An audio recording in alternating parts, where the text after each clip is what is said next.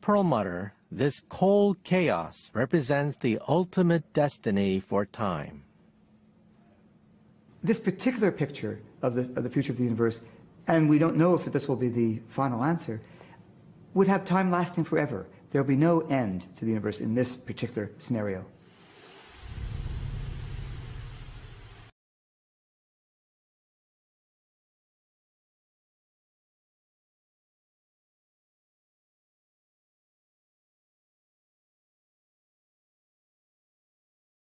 It seems as if both religious traditions that I grew up with are in some sense correct.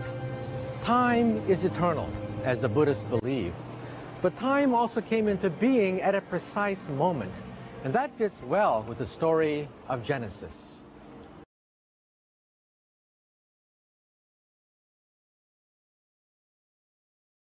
To the vastness of time that lies ahead, we begin to notice something truly incredible. As we move from one age of the universe to the next, we see that the nature of time itself begins to change. Time evolves. Ultimately, the strange and chaotic behavior that we can only glimpse inside the atom may in general become the nature of time throughout the entire cosmos. And if we could somehow hang around to experience it, we might not even recognize it as time at all. Because just as particles can be in many places at once, so in our quantum cosmos, we might uncover many universes, each one with a time of its own. So this new perspective of time over the whole life of the cosmos makes us look at our time from a new point of view. The time that we feel passing, the time that we know and trust, may be something of an illusion that allows us to make sense of our place in this tiny corner of the cosmos.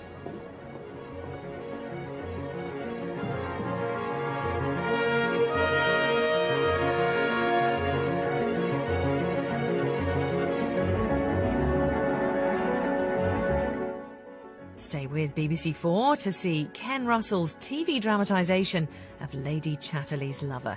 Jolie Richardson. Imagine somewhere in our universe an utterly strange world. A place where time could both speed up and slow down. From where we could journey into the past and the future. Somewhere time could even split in two.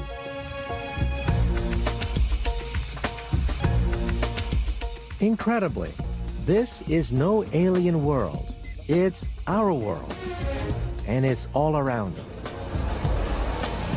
Now, for the first time, science is enabling us to see what for thousands of years has remained hidden. The true nature of time.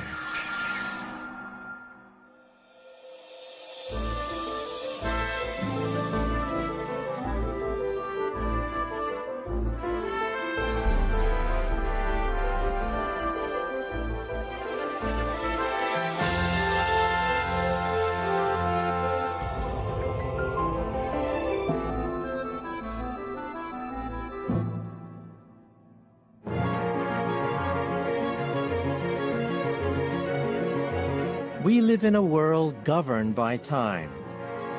From the tiniest of cells to the most distant of stars, our entire universe is subject to the beat of a constant clock.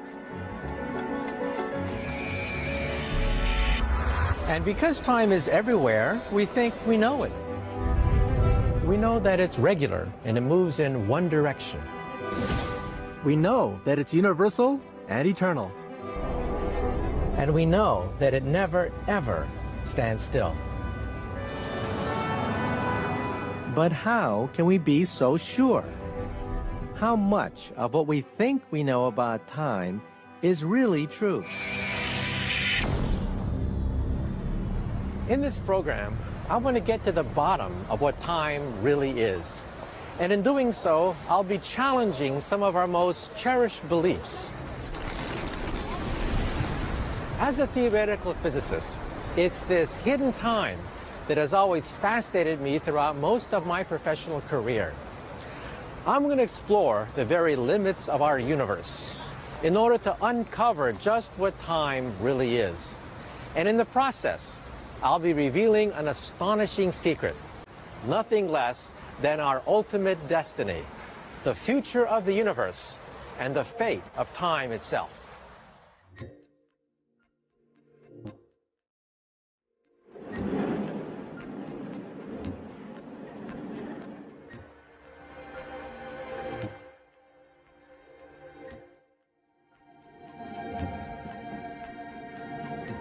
Of all our assumptions about time, one of the most obvious is that time is regular.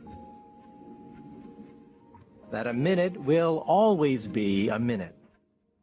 For everyone, everywhere.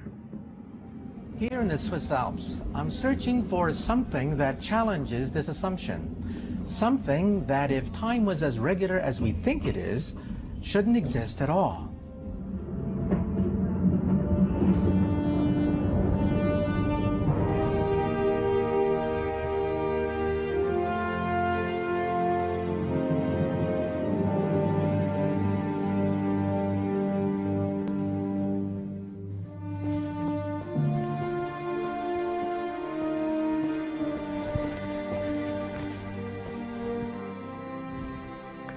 Well, I'm now 11,000 feet above sea level, and I'm out of breath and actually feeling a little bit dizzy. Now, the bad news is I still have a ways to go to reach the top of the Alps, because what I'm looking for is something that becomes more plentiful the higher you go.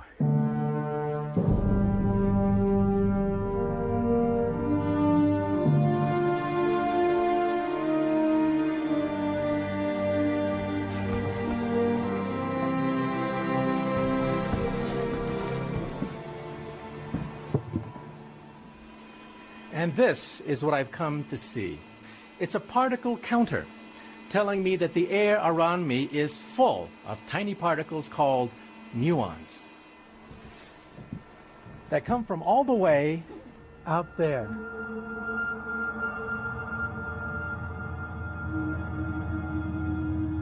Muons are short-lived particles formed when cosmic rays from space collide with the upper atmosphere.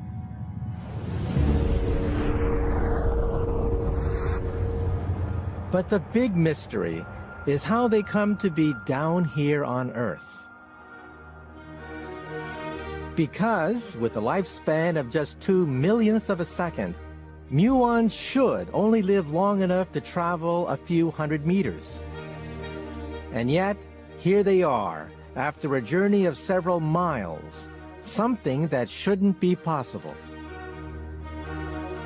So what exactly is going on?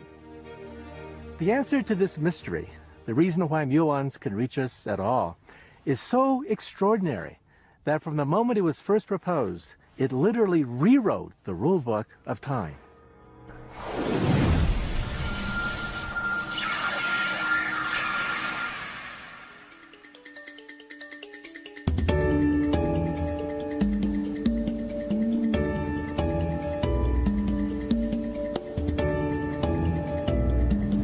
Less than 100 miles from the Alps lies the affluent city of Bern. In the early 1900s, this was home to a young German physicist who would change the way we looked at time forever. His name was Albert Einstein, and he's been my hero for the past 50 years. Shortly after arriving in Bern, Einstein was offered a job. This building was once the Office of Intellectual Property. It was here that Einstein spent 7 years as a patent clerk, assessing the technical merits of inventions ranging from refrigerators to radios. One technology in particular had a huge impact on the young Einstein. Between 1901 and 1904, the number of patent applications for electrical clock devices almost doubled. And that's because time was fast becoming the issue of the day. This is the famous clock tower, which has stood in the middle of Bern for the past 200 years. Einstein must have walked past this clock every day on his way to work. But back then, clocks were so inaccurate that this one and one in Zurich, a mere 75 miles away, would have differed as much as 4 minutes.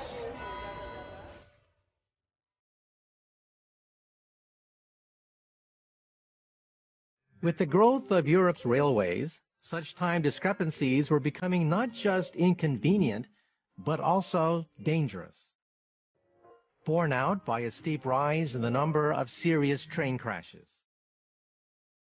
All of a sudden, time was on everyone's lips.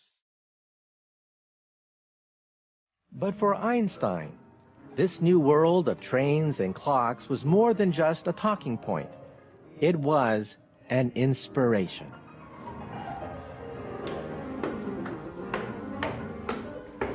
In 1905, in this, his first-floor apartment, Albert Einstein put the finishing touches to his radical new theory: special relativity. One of 5 papers published by Einstein in 1905, special relativity would make us think about time in a completely new way.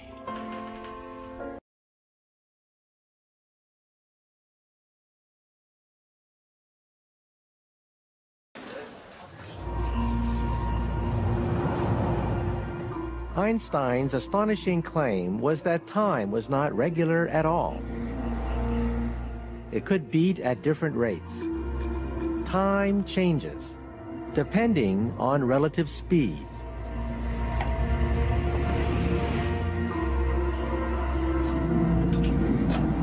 Imagine for a minute that my tram is capable of traveling at phenomenal speed, just a fraction less than the speed of light. According to special relativity, the rate at which time flowed on this speeding tram would depend on whether you were on board or looking in from the outside.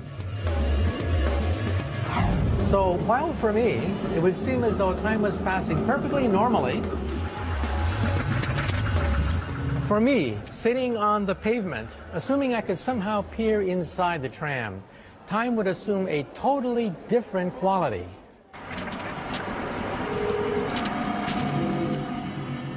Looking in from the outside, I'd sense that time on board the tram was passing much more slowly. That's because, according to Einstein, the faster an object moves, the slower its time will run to someone observing from the sidelines. In other words, time can vary. It's all a matter of speed. And that explains the mystery of how our muons reach the Earth.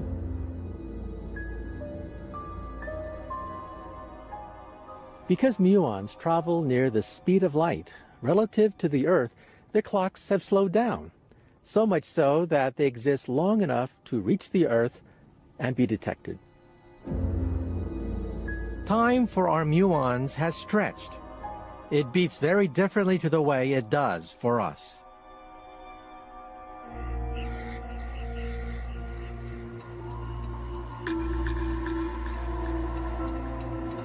For hundreds of years, time had been seen as fixed and immutable.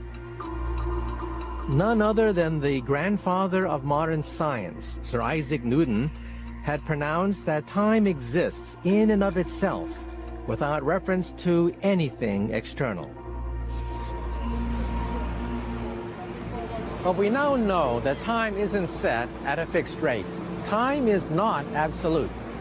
Now, the effects of special relativity are so small that they have no impact on our daily lives. But the fact that they are there at all has changed everything. Because if time is relative, if time is flexible, then our belief in the immutability of time is wrong. And if we can be wrong about something as basic and as fundamental as this, then in what other ways might we be mistaken?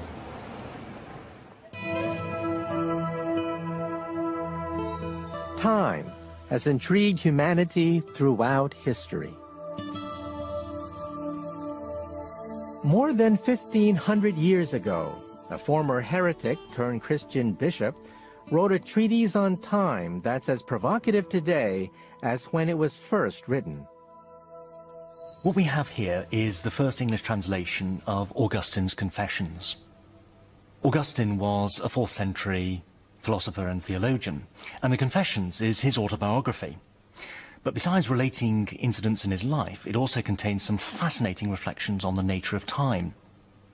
And he starts with a very commonplace reflection, that time consists of time past, time present, and time future. But, says Augustine, the future does not yet exist, the past no longer exists, and the present takes up no time at all. So how then can time exist? Over 1,500 years later, the mysteries of time continue to preoccupy philosophers. But there's one thing most of them are in agreement about. Time is very paradoxical. It involves notions of eternity, of infinity, of beginnings and endings. All these are extremely difficult notions to grasp. But that doesn't mean to say that